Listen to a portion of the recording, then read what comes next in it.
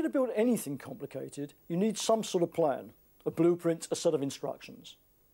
Now that's just as true of living cells as anything else, but they contain the instructions within themselves. They're inherited. They're copied and passed on from generation of cell to generation of cell. Now what we're going to do is look at what the instructions are and how they work. But before we do that, just stop for a moment and think what sorts of characteristics any set of inherited instructions is likely to have. I think there are probably three. First of all, the instructions have to be stable. They have to last long enough to be copied and passed on to the next generation of cells. And there's the second point. They need to be capable of being copied, and copied accurately.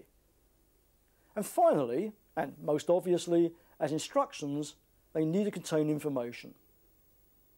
Well, that's all very well, but it's really just sort of speculation, theory.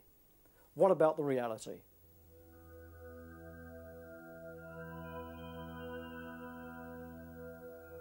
The reality is a molecule called DNA.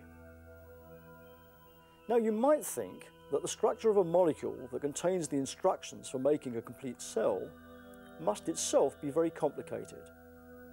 But in fact, the basic structure of DNA is remarkably simple.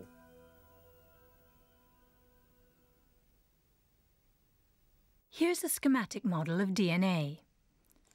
Unwind the double helix and it consists of two long strands that form a ladder-like structure. The strands of DNA are strings of chemically repeating units, which act as basic building blocks.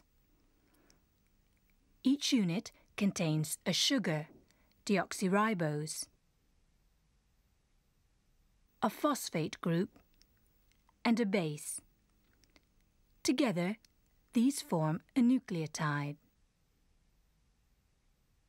There are actually 4 types of base: adenine, thymine, cytosine, and guanine.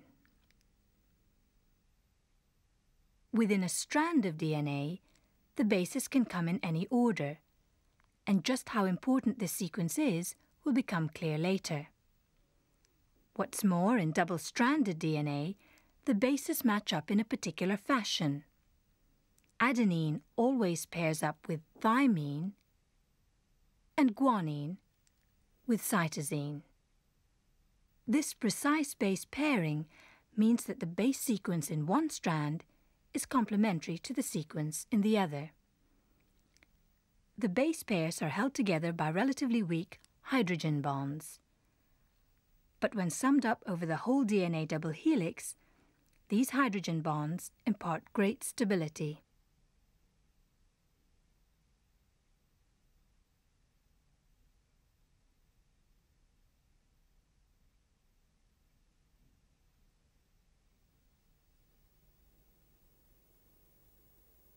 Let's have a look at base pairing in a bit more detail. Here's another model of DNA. It's a different type of model, and it's of a very short section of DNA. These are the 2 strands of a double helix, and connecting them, like steps, are base pairs. We've arranged it with both types of base pair represented. A, T, and on the other side, G, C. And joining the base pairs, these are the hydrogen bonds. Now, hydrogen bonds are relatively weak bonds. But summed up over the whole DNA molecule, which in reality would be a very long molecule, the double helix is stable. In some ways, DNA is a bit like a zip fastener. Individual links are weak, but overall, the thing's quite stable. But if it's stability you're after, why have something that can quite simply fall apart? Well, the answer is also quite simple. There are occasions where the 2 strands of a DNA double helix do have to separate. For instance, remember that before cells divide, they have to copy their DNA in a process called replication.